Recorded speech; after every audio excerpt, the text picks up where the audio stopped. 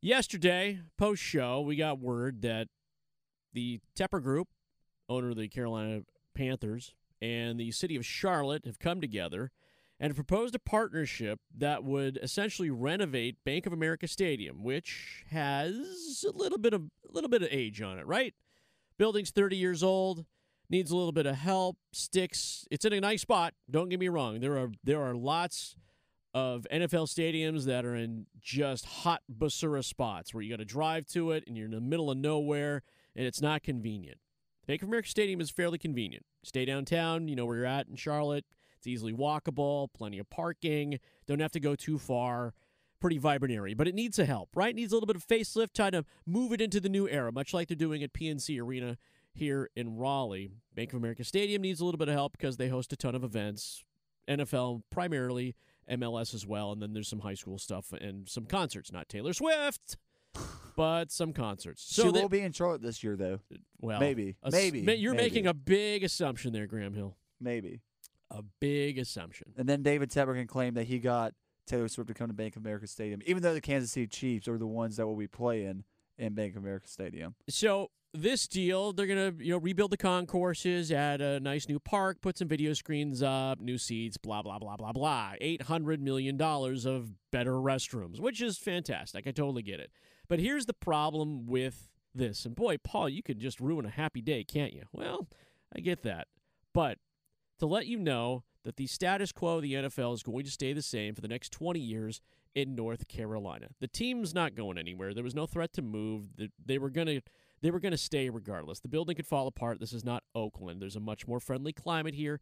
And for those of you who criticize Dave Tepper for his business acumen and just kind of speaking before he thinks, he still owns the team, and they're still here in Charlotte. So let's move on. The problem with this whole idea of renovation is that it doesn't include one thing. And this is what I mean by the status quo of the NFL. The crown jewel of the NFL, Graham, is the crown jewel event of the NFL. Super Bowl. Right. The NFL does not want to play in open-air Super Bowl stadiums unless it's in warm weather climates where they can control the weather. Those of you who might remember the NFC Championship with the Panthers and the Arizona Cardinals back 10 years ago or so, where the Southeast went through that just ridiculous kind of ice storm, and it was really hard to get into the area, and most people that were trying to cover the game couldn't fly to Charlotte. They had to fly to Atlanta to fly around the storm and then drive up. That's the kind of stuff that the NFL doesn't want to worry about, which is why these events keep getting awarded to the New Orleans and the Houstons of the world and dome stadiums of the world, and even Las Vegas has a big, brand-new spanking stadium. They are not planning to put any sort of cover as part of this renovation. Just down the street in Jacksonville, they just did a deal, a little bit more money, but that's because they're going to cover it with a translucent roof, which is the same roof that they're using at Allegiant Stadium. I watched that whole damn thing go up out there. It's beautiful. It lets a lot of light in, but it protects you from the elements and keeps things a little bit cooler.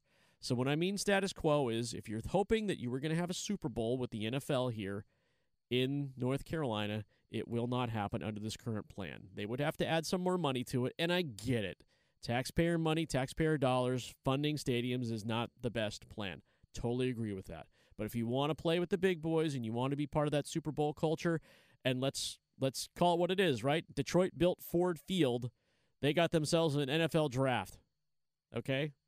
And they've sunk some money into that team as well, and they've gotten some luck, and Dan Campbell is still biting teams at the knees. But the one thing that Charlotte and the one thing that North Carolina will not have under this plan will be a Super Bowl appearance. Bank of America Stadium opened up in 1996, making it 27 years old. So these renovations have been long overdue. According to the article, WRL News posted the enhancements will include upgrade video and audio systems, modernized infrastructure, redesigned concourse, unique social areas with skyline views, and exterior spaces for community gatherings and programming. So, if the team's bad, I guess you can just look at the skyline. Yeah, yeah, you can just look at the Bank of America. Oh, look. You can just look at the Bank of America Tower even more than you already can in the stadium, or you can just go and experience more social gathering spots and locations in the concourse. What's the get-in price? I mean, let's all be honest. To go to football games in the NFL, if you don't have the coin to do it and you're okay sitting upper deck, it's still kind of a planned experience, right? It's planning your day, planning several months ahead. It's like, hey, what game are we going to go to? What are we going to do? I've got two kids with me who like to watch football, and I'm bringing Uncle Bob and Aunt Joy are coming, and it turns into an experience, but it's not cheap. And so if I'm going for a social experience, I'm like, there's plenty of places me have social experiences where I don't have to get in the car, and I certainly don't have to go to the stadium. I'm like, I want to watch good football, though, and that's the other bit. Like, this takes care of the stadium.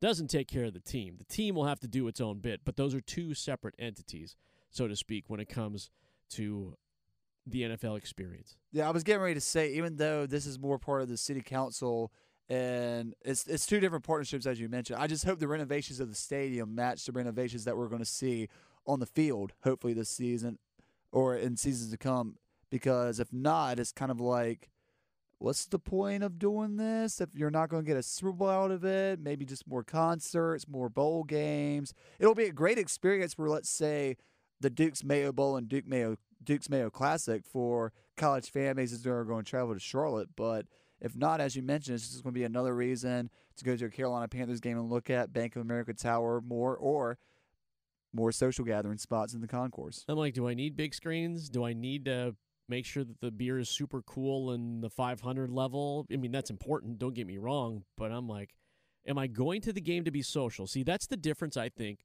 for a lot. Football really kind of moves along. Outside of like championship televised games, football tends to move along pretty well.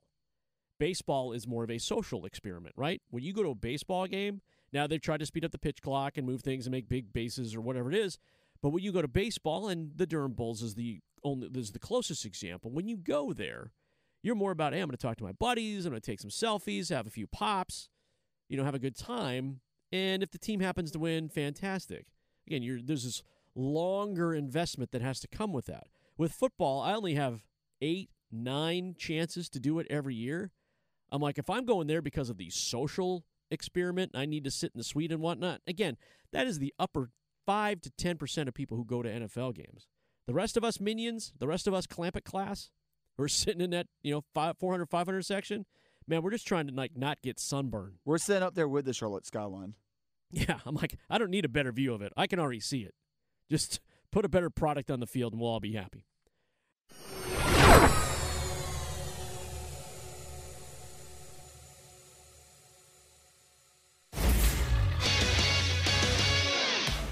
I'm Graham Hill with 3 things you need to know right now from 99.9 The Fan. The soccer tournament, a men's and women's competition featuring 56 all-star teams competing for $1 million prizes, comes back to Cary beginning tomorrow through Juneteenth.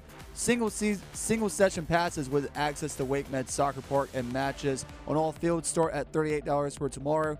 Most day and evening sessions are $48. The championship doubleheader is $53. The Durham Bulls are in action tonight against the Gwinnett Stripers. The first pitch from Durham Bulls Athletic Park is scheduled for 6:35 with pregame coverage beginning at 6:15 on 620 AM Buzz Sports Radio, 99.9 HD2 and 99.3 WRL News Plus. The Carolina Panthers and the city of Charlotte have proposed a partnership deal that will include a $800 million renovation of Bank of America Stadium and keep the NFL team in North Carolina for 20 years. Find these stories and more on WRLSportsFan.com.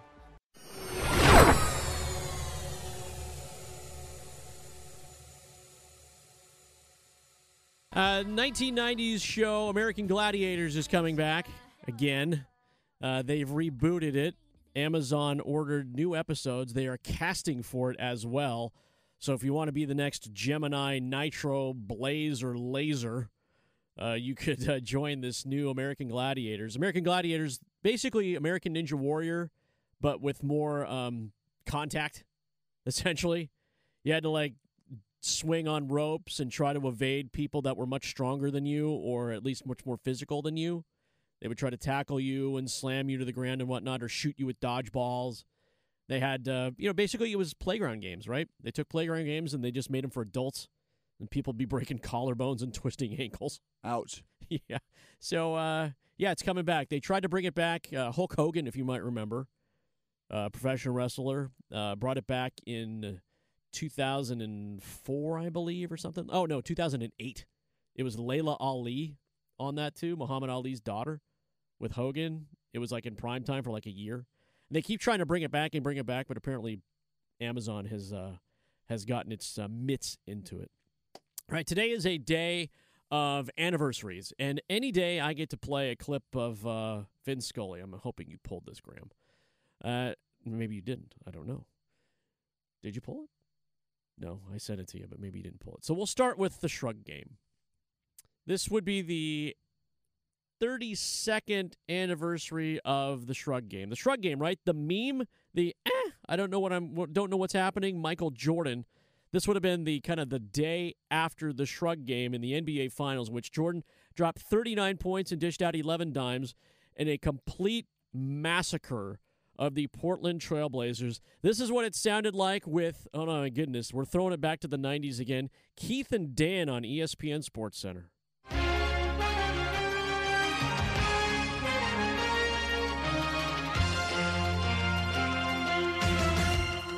Hello, welcome to the show. Along with Keith Olbermann, I'm Dan Patrick. Hall of Fame coach Jack Ramsay will join us to analyze Game 1 of the NBA Finals in a moment. Not much to analyze.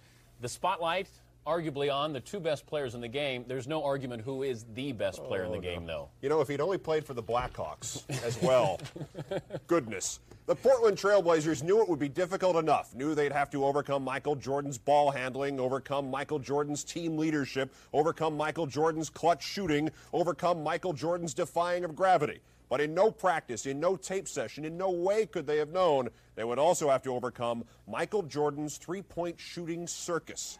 Like another element to the game. Like when Magic Johnson started hitting hook shots in the finals in '87, Michael Jordan started going from way downtown.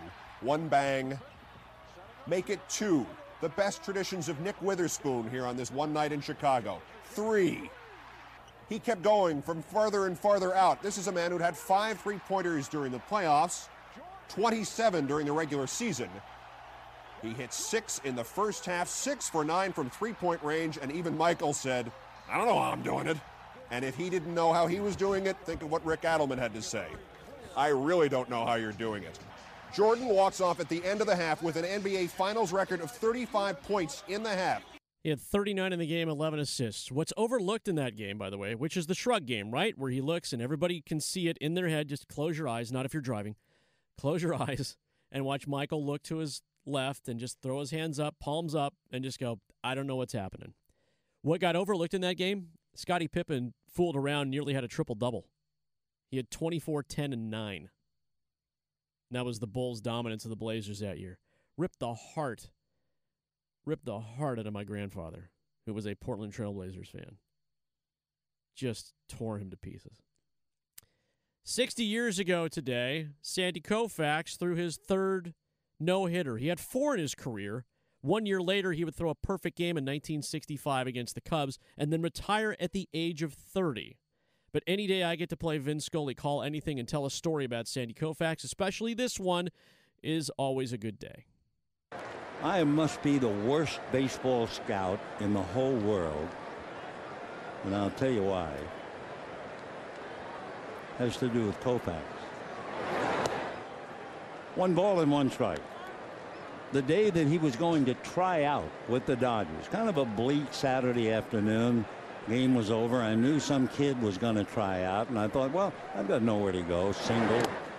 I'll just hang out in the ballpark and go watch this kid, who was just about my age. So I went down to the clubhouse, walked in, and I saw the fella who was going to try out, and my first thought was, no chance. Ball 3. The reason I said no chance was because he had a suntan. I don't mean the so-called truck driver suntan, where only your forearms are tan because you're wearing a uniform. No. He was completely tan. I thought, well, he spent all the time on the beach not playing baseball. So I waited, and he put on the tryout uniform and went down to the right field corner in Ebbets Field, the bullpen. There were only a couple of people there to watch. 3-2 pitch, fouled away. And he threw pretty hard, not any harder than some of the guys I faced when I was trying to play ball in college. Then he bounced some curveballs, and I thought, well, He's just a fella who they're taking a look at and spends his time on the beach. And that'll be that. I'll probably never see him again. Yeah, right. Way to go, Vin. It was nice of him to get a full count, too, to tell the complete story. Sandy Koufax do 4 no-nos in his career. Again, this was the 60th anniversary of his third. Koufax, for those of you, and I love me some baseball history, Sandy Koufax retired the year after that. He had arthritis, pitched for one more season, had that perfect game, and then retired after the season where he ended that perfect game. Ended up in the Hall of Fame, youngest to be voted in the Hall of Fame at the age of 36. So I think if anyone's going to tell a story about Sandy Koufax on the day he threw his third of 4 no-hitters, it might as well be the legendary Vin Scully. And any day you can remember the magic of Vin Scully is a good day in my book. And I think we can just leave it at that, I suppose.